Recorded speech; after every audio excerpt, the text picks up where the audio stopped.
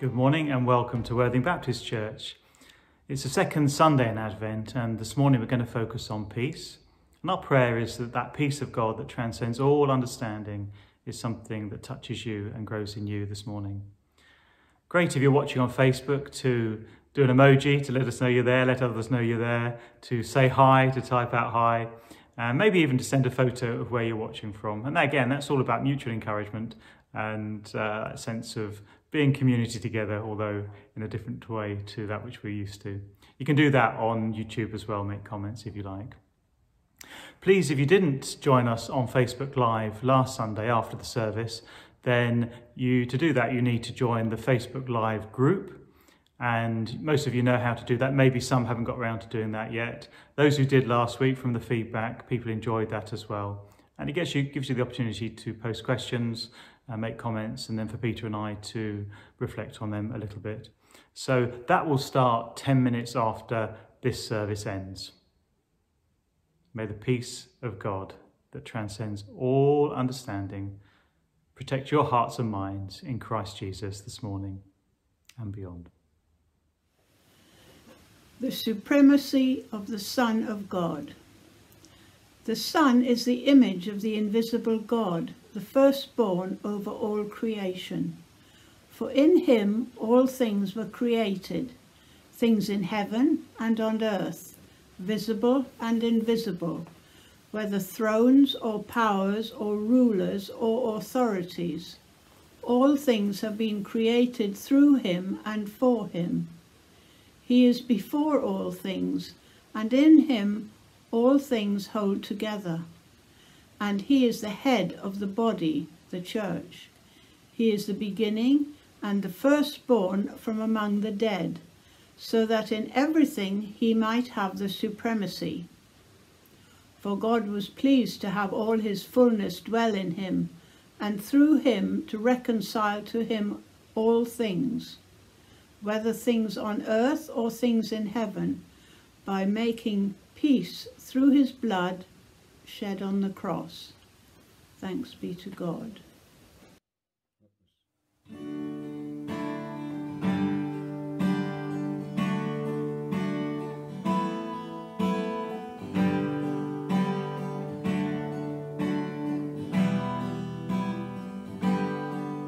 You're the Word of God the Father, from before the world began. Every star and every planet has been fashioned by your hand. All creation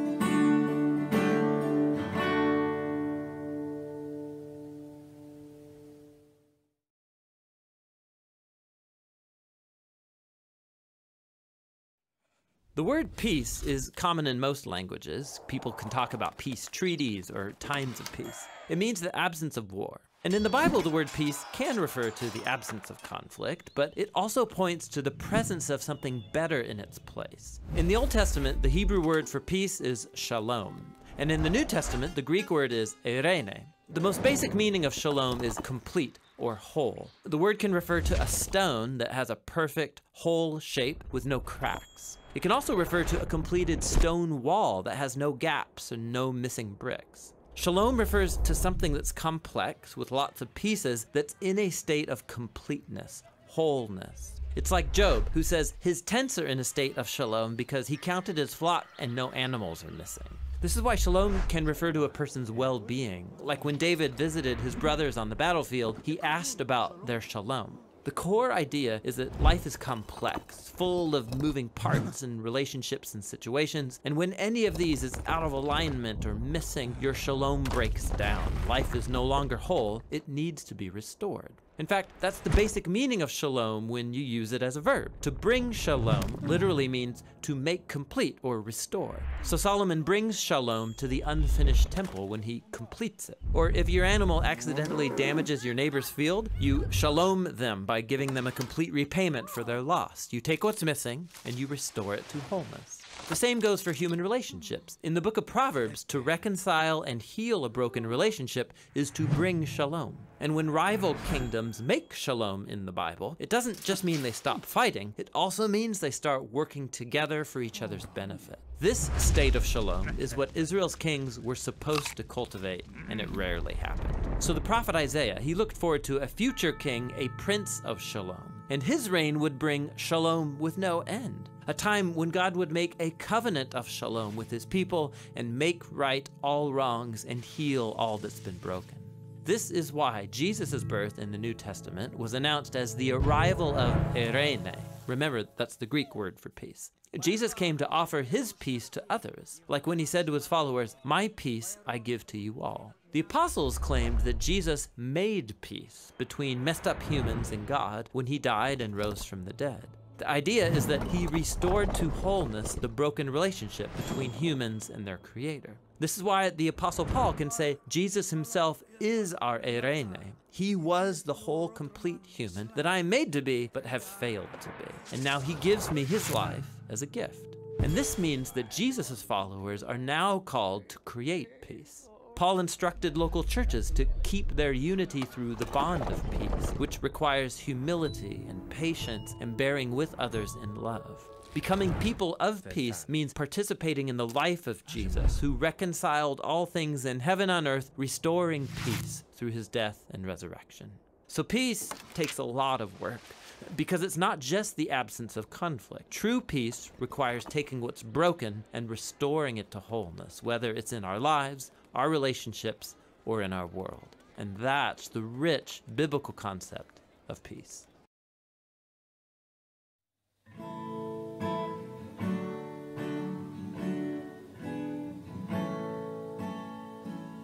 King of kings, majesty, God of heaven, living in me, gentle Savior, closest friend, strong deliverer, beginning and end.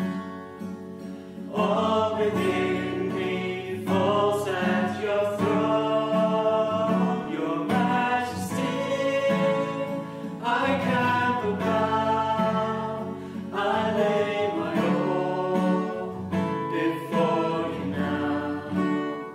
In royal robes I don't deserve, I live to serve your majesty. Earth and heaven worship you. Love eternal, faithful and true, who bought the nations, ransomed souls, brought the sinner near to your throne. All within me cries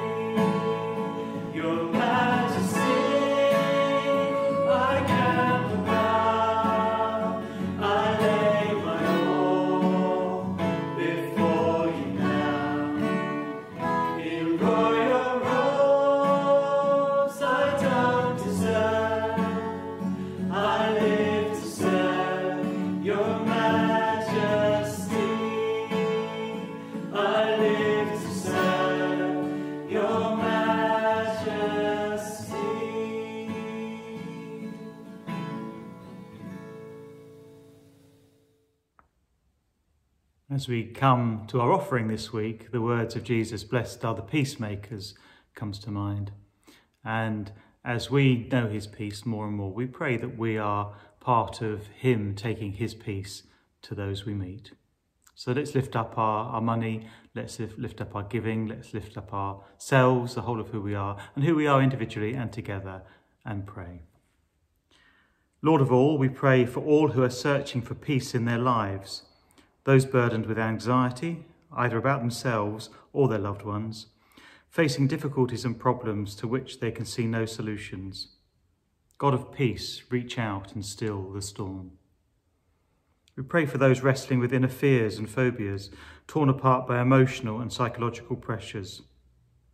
God of peace, reach out and still the storm.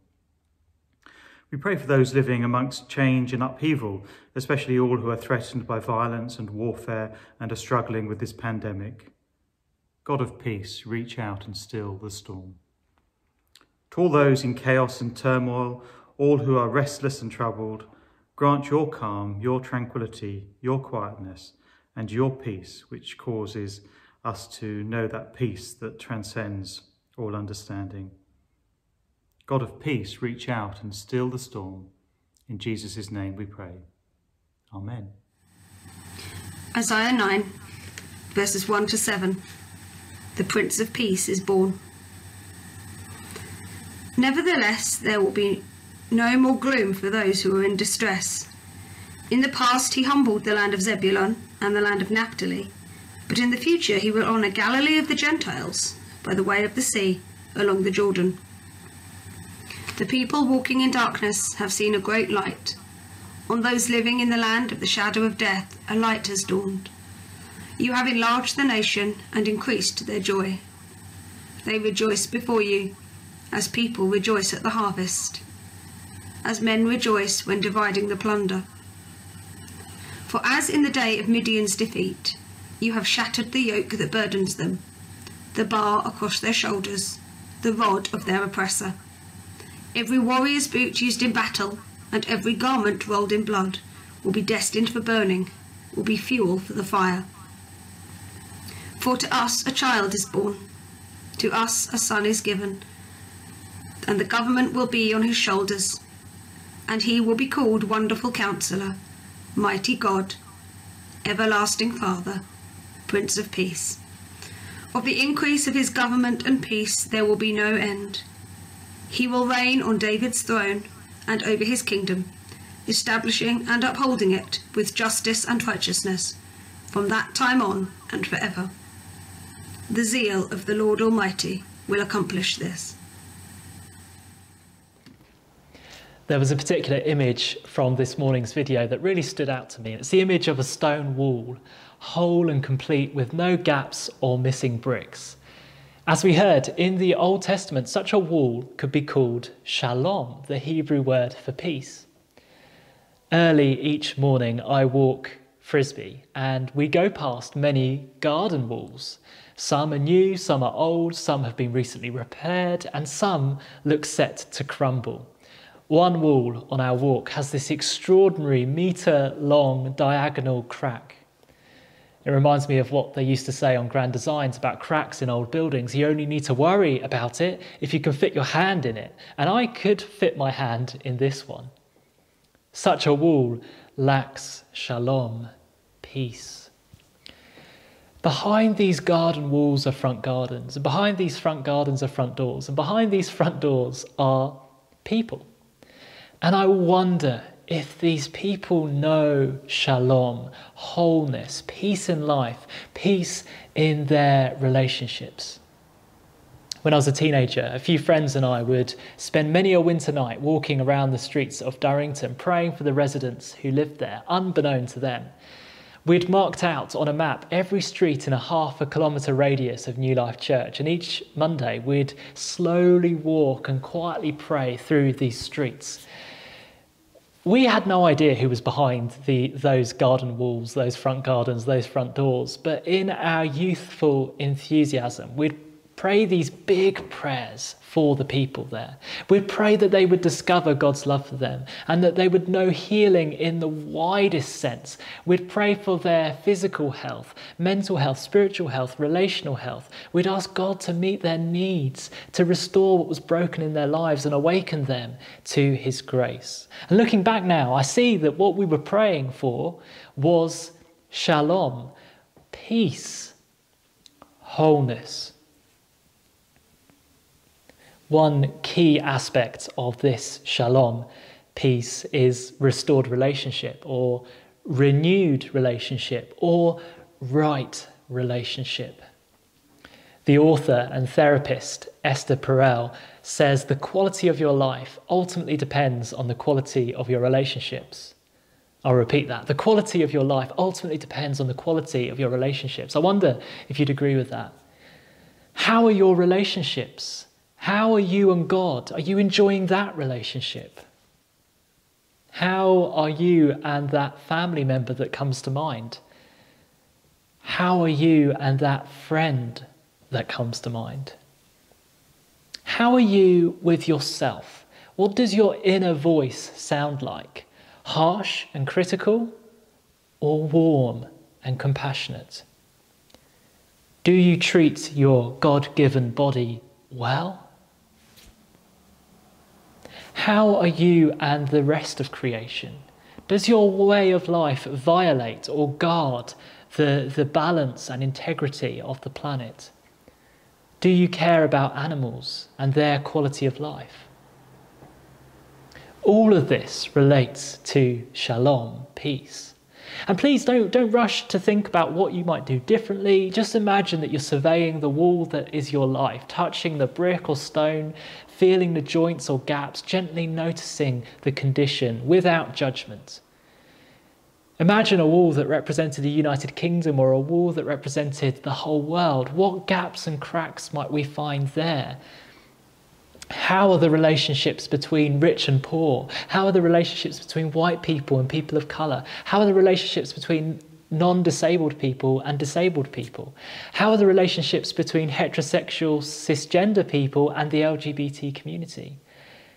Where do you long for peace? The peace that brings wholeness and restoration to relationships.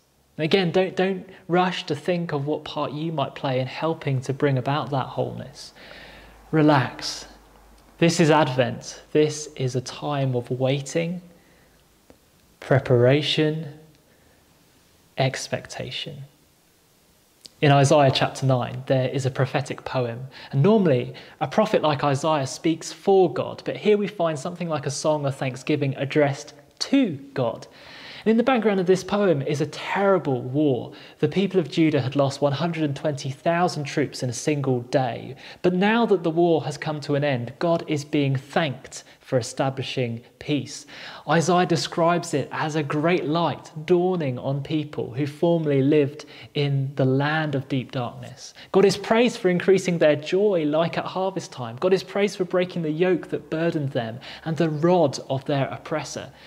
God is praised for every warrior's boot and every blood-soaked garment could be burned in the fire now that the war has ended. And then this song of thanksgiving takes an interesting turn. From boots being burned in the fire to the birth of a baby Messiah. For to us a child is born, to us a son is given, and the government will be on his shoulders. And he will be called Wonderful Counselor, Mighty God, Everlasting Father, Prince of Peace. Of the greatness of his government and peace there will be no end. He will reign on David's throne and over his kingdom, establishing and upholding it with justice and righteousness from that time on and forever. The zeal of the Lord Almighty will accomplish this. These words tell of a royal birth, and some commentators suggest that these words were referring to the birth of Hezekiah, who grew up to be a great king of Judah. But these royal titles, likely borrowed from the Egyptians, witness to a divine Prince of Peace, whose reign, unlike Hezekiah's, would last forever. No doubt the birth of Hezekiah would have filled the people with hope, and if he grew to be a righteous king, they could expect a reign of peace and justice. But these royal titles were too big for Hezekiah and too big for his son and his son and his son. They did not reign forever. You can read about it in the Bible. None of them could be called mighty God. These words in Isaiah chapter 9 point beyond all these kings to another baby. From our vantage point, we are able to see in these words the promise of Jesus, a baby whose arrival could be described as a great light that dawns on people walking in darkness. But Jesus grew up to be an unusual kind of king. Unlike a typical warrior king who establishes peace through conquering rival nations, this Jesus was dressed up as a mock king with a crown of thorns and crucified by the empire. And unlike a typical king whose body decays in a tomb like Hezekiah's did, Jesus is raised to life and given all authority in heaven and on earth. And in his authoritative name, vertical peace is proclaimed between God and humanity, and horizontal peace is proclaimed between groups of people divided by hostility. To the Romans, the Apostle Paul writes, "We have peace with God through Jesus Christ." And to the Ephesians, he writes, Jesus' purpose was to create in himself one new humanity out of two, thus making peace, and in one body to reconcile both of them to God through the cross, by which he put to death their hostility. The title Prince of Peace could not be more fitting.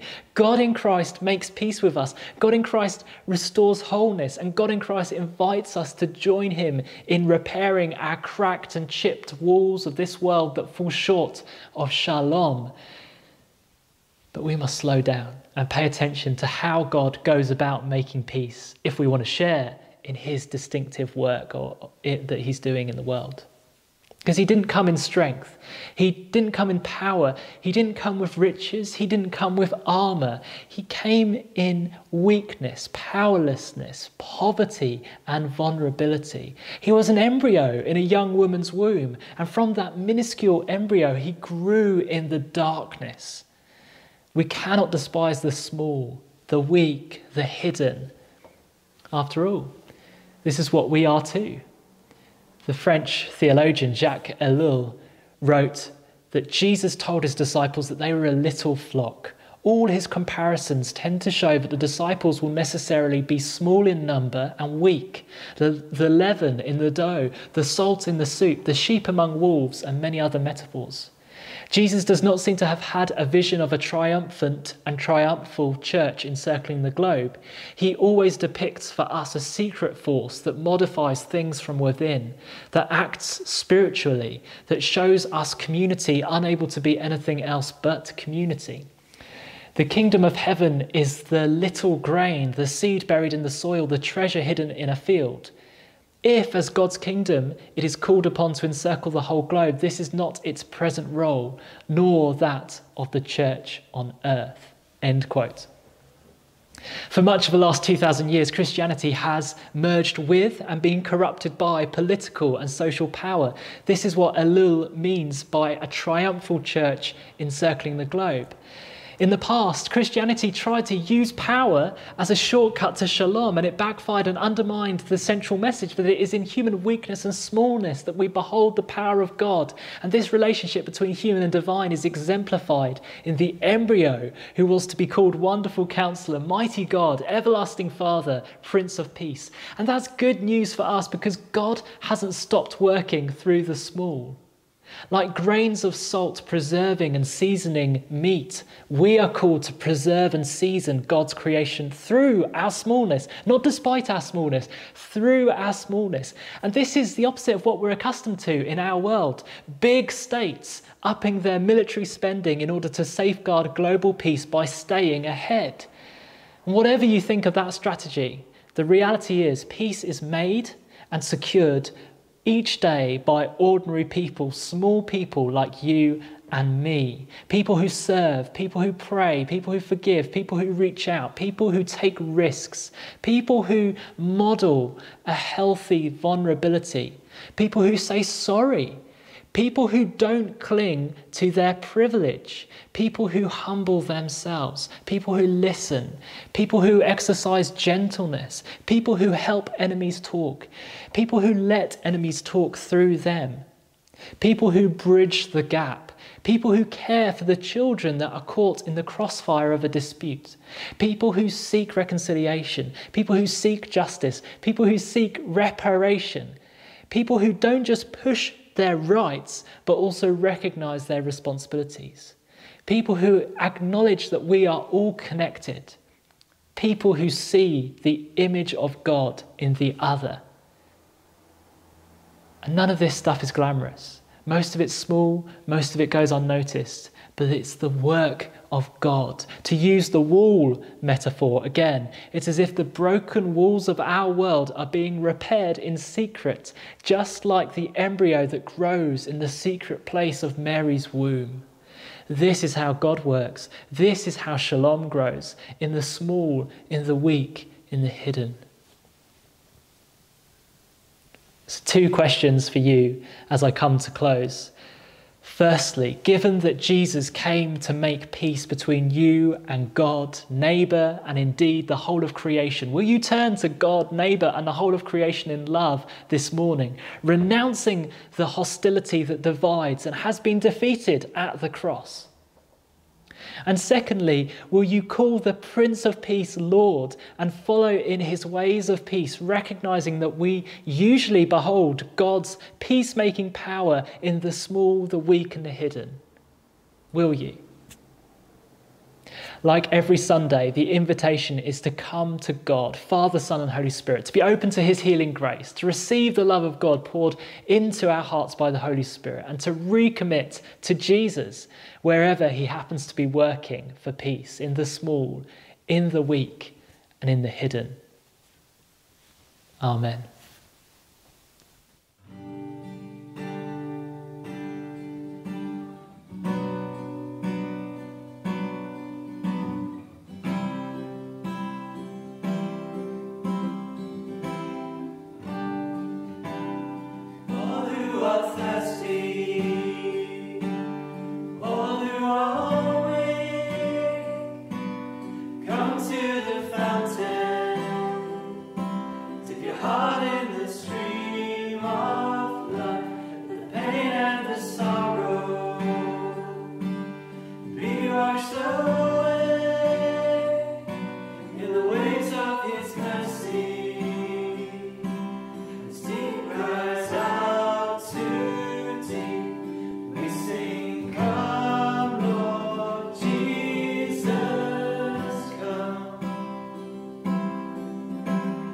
Come,